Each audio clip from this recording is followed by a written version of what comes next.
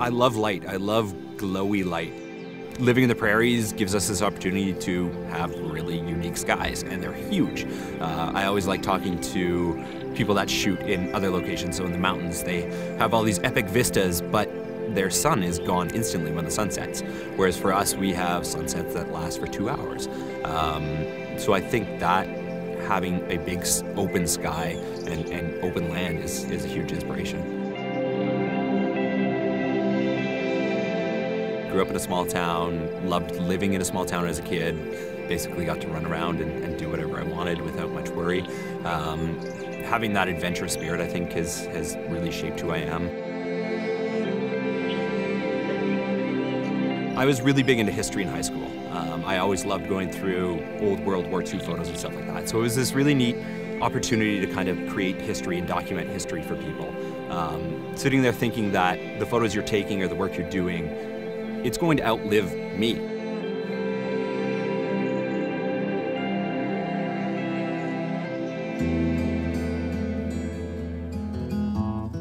Camp couples are definitely people that appreciate photos. I mean, that's a huge part of it. We want to be able to provide clients with something amazing, and definitely those days where we get to really try things and push ideas and go into locations that don't necessarily make sense as a wedding location.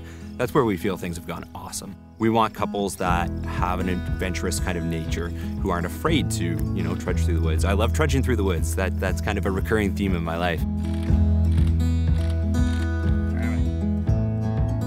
Over the last 11 years, we've been super fortunate to have work kind of picked up by different publications. We had one wedding that got picked up by the National Post and a magazine in Hungary. We've had work published on the Martha Stewart blog. So those real aha moments where all of a sudden your work is on a publication that you have always gone to look for inspiration from other shooters, that was a real big thing. We've been fortunate enough to travel to Europe a few times for weddings, and Hawaii and down south and all over Canada. It's always when a couple is willing to change their actual wedding date so we can come shoot it.